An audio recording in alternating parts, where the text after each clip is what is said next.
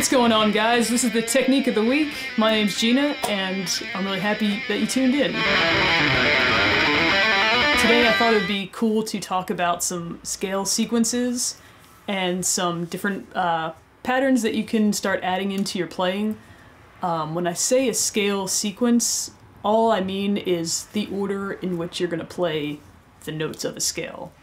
And I know that that sounds really vague and confusing out of context, but it's really not too crazy once we start breaking it down, and I have a cool example of one of my favorite scale sequences that I like to practice, so we'll get into that. I think that this stuff is really good whether you're a total beginner or whether you've been playing for a while and you just need some new stuff to think about, new stuff to throw into your toolbox of guitar stuff.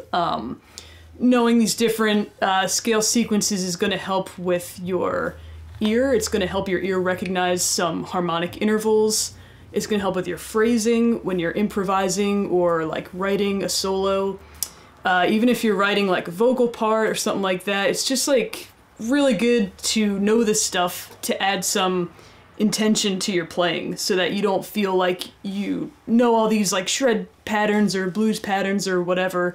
You know, it's just going to give you some tools to be able to throw more of your own expression into your playing, whether, again, you're improvising or writing something. So let's check it out. For this example, I want to use G major.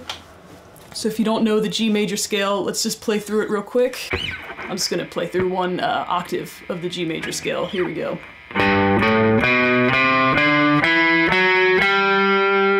So this is how I like to play the G major scale. This is something my guitar teacher showed me really early on when I was taking lessons, and this is how I still play it.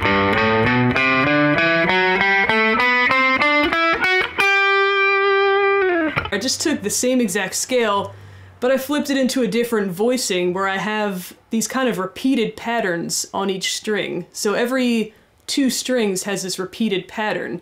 And that makes going through it feel really fluid, and it just feels like really satisfying to play through it in this way, for me personally.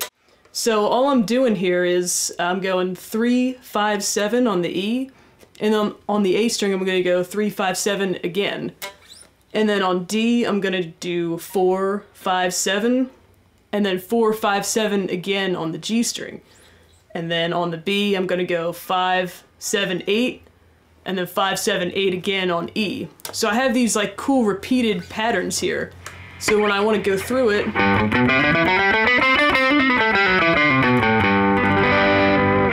it just feels really fun and kind of satisfying to just to have those motions repeat themselves. We can just keep on going, we can keep walking it up.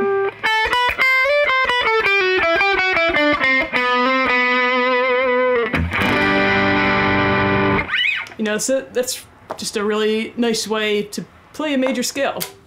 So let's do a sequence real quick. Let's take the scale and play it in thirds. So let me play that real quick for you.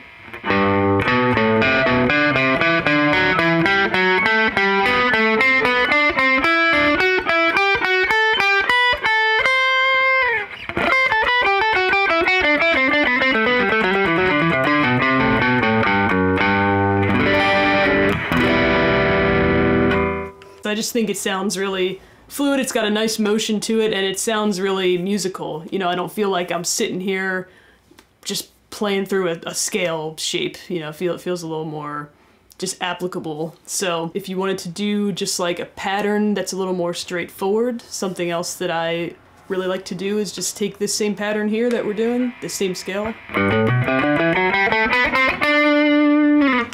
And let's just play through that like where we repeat each string twice, so it's gonna make like a 6-note pattern. So we're gonna go 1, 2, 3, 1, 2, 3 on each string.